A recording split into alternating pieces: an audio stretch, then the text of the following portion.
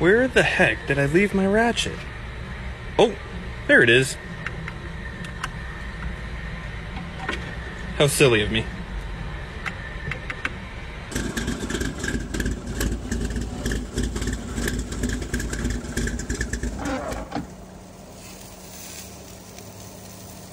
Oh man, you want that peanut butter interior? I got you. Got that real BMW, real peanut butter. This customer showed up with a mouse inside the headlight, clueless about how it got in. The technician had to remove the entire headlight to set the little guy free.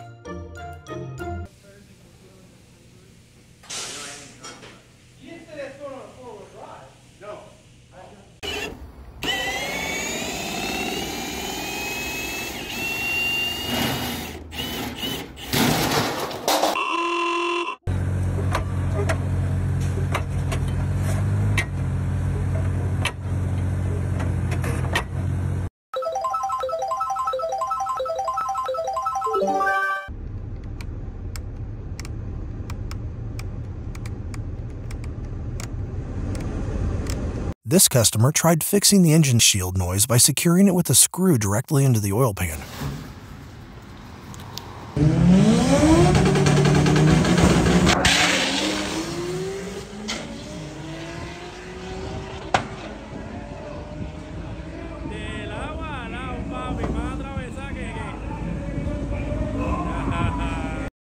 It's about to start my unit. I'm gonna check the oil first. Oh shit. That's weird. Let's turn that off. Let's check in here. See if there's any oil in here. Yep. Oh yeah. Okay, we definitely got oil. Ready to go. Before we continue, don't forget to hit the like button.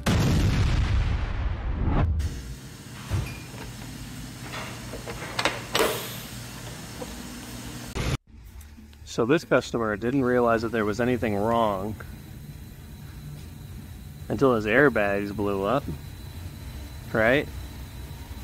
Found out that the height sensor, or no, it's in the splash zone, height sensor is not working anymore. But you know, the shocks are blown out and leaking, and most importantly, upper control arm's completely blown off.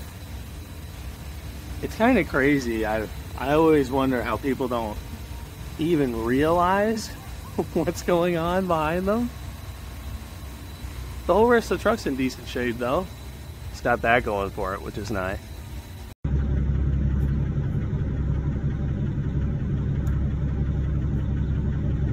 This customer pushed their Ford 1.0 EcoBoost for over 35,000 miles without bothering with an oil change, and even ignored the low oil pressure warning. The technician discovered broken timing belt pieces clogging the oil pump strainer, resulting in critically low oil pressure. The engine overheated and eventually seized up.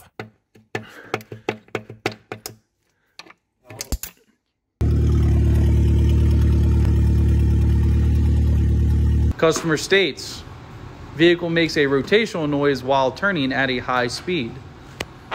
Well, bud, I ain't no expert, but I don't think your wheel's supposed to be riding along your stabilizer bar. Yeah. Or hitting your control arm. I mean, come on, dude.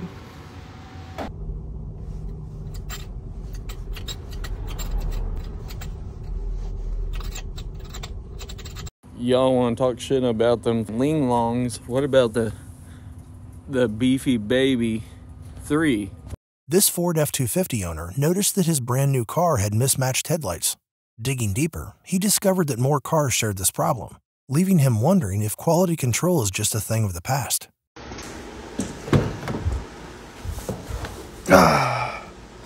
Yeah, that doesn't seem like too smart of an idea now, does it?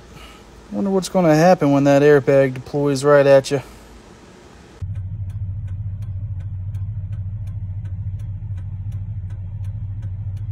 Guess I might be a little too lazy. I won't even fix that, but you know, good thing I got one of these bad boys right here.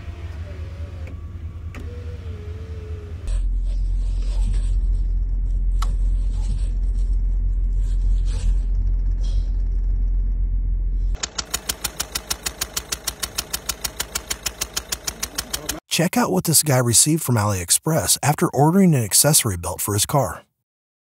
Alright, so the driver said his truck keeps cutting off every time, right after he filled up. I mean, that's pretty clear for diesel.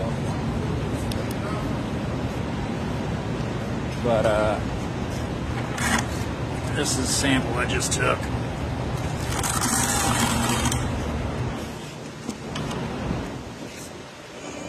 Let's see what happens. Yeah, it's not diesel. Who needs motor mounts? Nobody needs motor mounts. Alright, go ahead and hit it. Look at the state of this.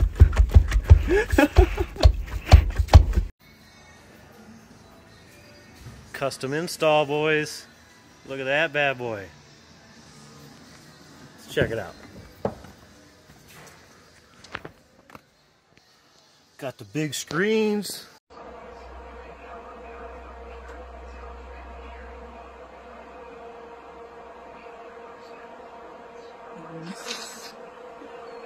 This semi-truck driver faced a double trouble scenario. Not one, but two check engine lights appeared on the dash.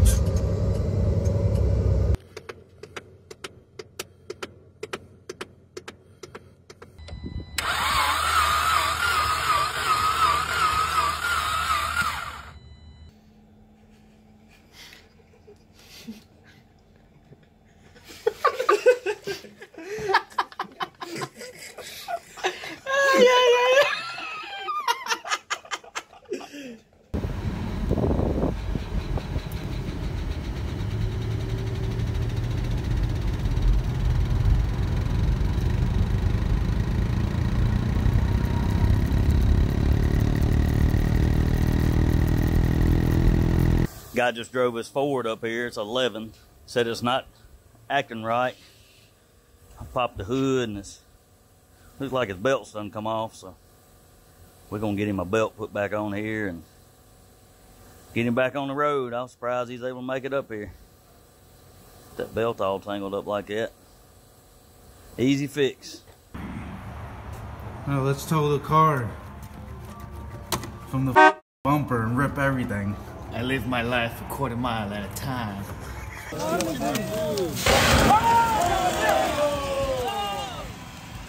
Asking mechanics what's the worst car to work on. I don't like German cars. Ryan, what's the worst car to work on? Land Cruiser. Worst car to work on? Anything German. Worst car to work on? I would have to say BMW. Not a fan. What's the worst car to work on? Anything German. What's the worst car to work on? I'd say probably an Audi. What's the worst car to work on? Anything American. What's the worst car to work on? Oh.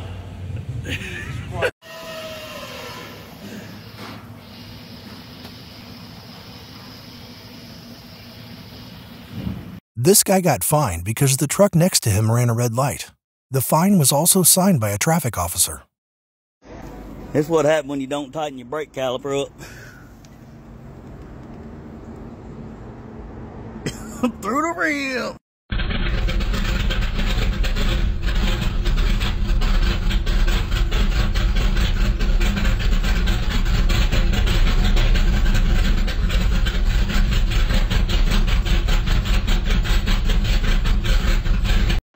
What in the Billy Bob is this?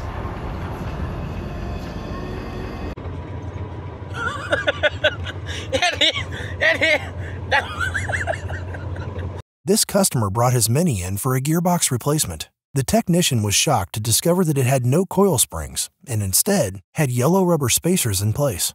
The customer's response was the springs were rusted and this was the cheapest way to make the repair.